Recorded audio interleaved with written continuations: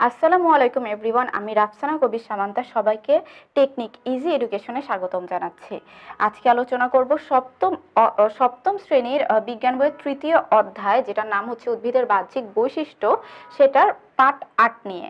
তো এখানে কিন্তু আলোচনা করা হয়েছে রূপান্তরিত পাতা নিয়ে। এর আগের পর্বগুলোতে কিন্তু আমরা দেখেছি যে রূপান্তরিত মূল আছে, রূপান্তরিত কাণ্ড আছে, সেগুলোর বিভিন্ন ভাগ নিয়ে কিন্তু আমরা আলোচনা করেছি। আবার উদ্ভিদ তার কিছু বিশেষ বিশেষ কাজের জন্য কিন্তু পাতারও রূপান্তর করে থাকে।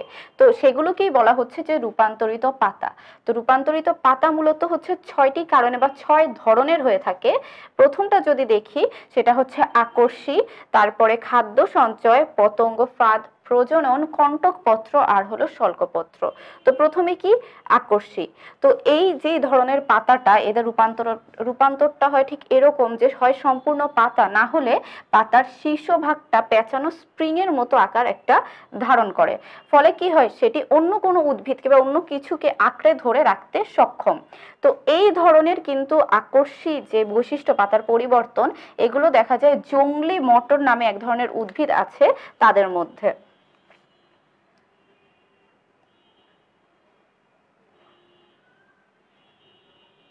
তো এটা অনেকটা আর কি লতানো গাছের মতো হয়, কিন্তু একটা বৈশিষ্ট্য হচ্ছে পাতার যে উপশীর্ষভাগ বা সম্পূর্ণ পাতাটাই আস্তে আস্তে একটা স্প্রিং এর মতো পেঁচানো আকার ধারণ করে, এবং পরবর্তীতে ওই অংশটা কিন্তু অন্য কোনো একটা উদ্ভিদকে বা কোনো কিছুকে আঁকড়ে ধরে রাখতে সক্ষম হয়।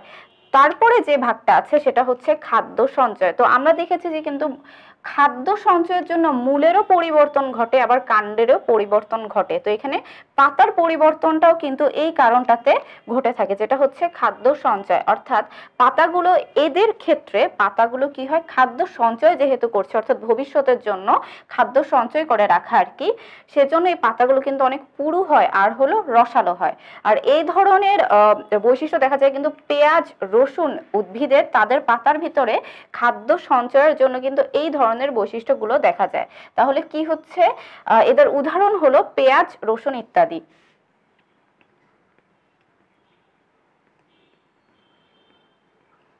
এর পরবর্তী ভাগটা হচ্ছে পতঙ্গ ফাঁদ। তো এদের যে বৈশিষ্ট্য এই পাতাগুলো, সেটা হচ্ছে যে দুই ধরনের উদ্ভিদ আছে, কলসি উদ্ভিদ আর হলো ঝাঁঝি উদ্ভিদ। তো এদের পাতাগুলো রূপান্তরের ফলে একটা কলসের মতো আকার ধারণ করে, অর্থাৎ ভেতরের জায়গাটা কিন্তু ফাঁকা থাকে। পরবর্তীতে সেখানে যদি কোনো পোকামাকড় গিয়ে পড়ে, অর্থাৎ ওই ফাঁদে যদি কোনো পোকামাকড় আটকা পড়ে, তার পরবর্তীতে ওরা কি করে, ওদের যে মুখটা থাকে সেটা হচ্ছে আটকে দেয়, এবং ওই পোকাটা কিন্তু আর পরবর্তীতে ওই পতঙ্গটা হচ্ছে বের হতে পারে না, এবং ওই উদ্ভিদটা পরবর্তীতে ওই পতঙ্গ বা পোকামাকড় যেটাই ওইখানে পড়ুক, সেটার কিন্তু যে রসটা থাকে সেটা মানে শোষণ করে নেয়, অর্থাৎ মেরে ফেলে। তো এটা, এই ধরনের উদ্ভিদকে কিন্তু পতঙ্গ ফাঁদ বলা হচ্ছে। দুই ধরনের উদ্ভিদে এই বৈশিষ্ট্যগুলো দেখা যায়, একটা হচ্ছে কলসি উদ্ভিদ আর একটা হলো ঝাঁঝি উদ্ভিদ।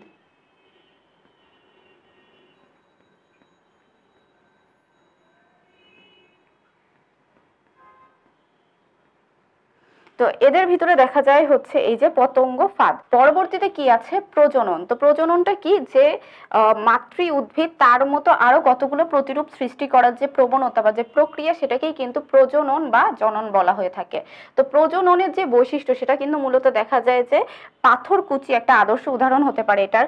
কেননা এদের যে বৈশিষ্ট্য, পাতা থেকে আর কি প্রজনন হওয়ার যে বৈশিষ্ট্য, সেটা হচ্ছে যে পাতার কিনারা থেকে ছোট ছোট আর কি উদ্ভিদের সৃষ্টি হয়, ওখানে কড়ি সৃষ্টি হয়, সেখান থেকে প্রত্যেকটি এক একটি উদ্ভিদের সৃষ্টি করে। তো কি হচ্ছে, পাতার মাধ্যমে প্রজনন হচ্ছে যে সকল উদ্ভিদে, তাদের মধ্যে অন্যতম হলো পাথরকুচি।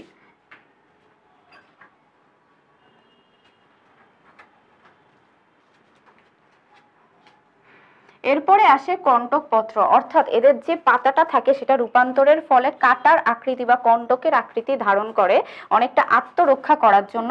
যেমন লেবু গাছে এই কণ্টকপত্রের যে বৈশিষ্ট্য সেটা দেখা যায়।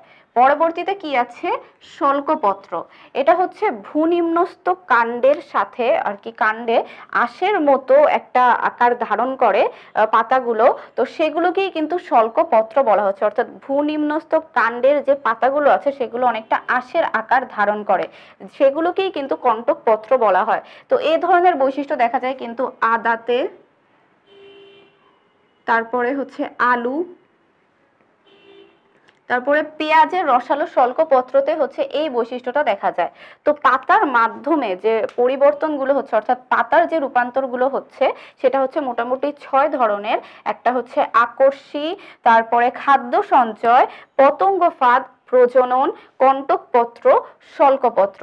তো প্রথমে কি দেখেছিলাম যে আকর্ষী, এদের যে বৈশিষ্ট্য সেগুলো হচ্ছে যে সম্পূর্ণ পাতা অথবা পাতার শীর্ষ ভাগটা পেঁচানো স্প্রিং এর মতো আকার ধারণ করে, যার ফলে এটা অন্য কোনো একটা উদ্ভিদকে বা কোনো একটা অবলম্বনকে আঁকড়ে ধরে রাখতে পারে। জংলি মটর যে উদ্ভিদটা আছে সেটাতে এই ধরনের বৈশিষ্ট্যের পাতার রূপান্তর দেখা যায়। পরবর্তীতে কি ছিল? খাদ্য সঞ্চয়। তো এই খাদ্য সঞ্চয়ের কারণে যে রূপান্তরটা, এটা কিন্তু মূল, কাণ্ড, পাতা এই 3 জায়গাতেই হচ্ছে।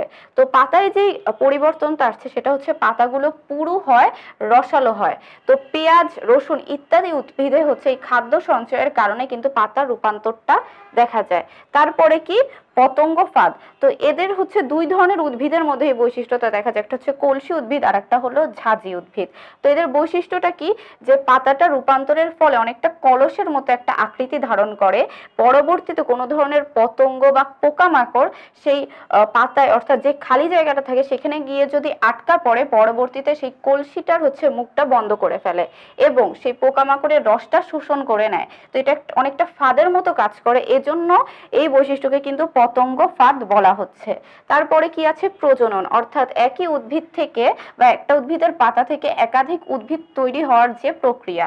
তো এই বৈশিষ্ট্যটা দেখা যায় পাথরকুচি থেকে, কারণ পাথরকুচিতে পাতা থেকে পাতা হয়, অর্থাৎ যে পাতাগুলো থাকে সেটার কিনারা থেকে ছোট ছোট কুঁড়ি বের হয়, যেগুলো পরবর্তীতে একটি স্বাধীন উদ্ভিদে পরিণত হয়। তারপরে কি আছে? কণ্টকপত্র। লেবু গাছে দেখা যায় যে পাতাগুলোর যে আর কি কাক্ষিক মূলগুলো আছে সেগুলো কিন্তু শাখা মূলে পরিণত হয় না, অর্থাৎ এই যে পত্রগুলো সেগুলো হচ্ছে কণ্টকে বা কাঁটায় পরিণত হয় আত্মরক্ষা করার জন্য।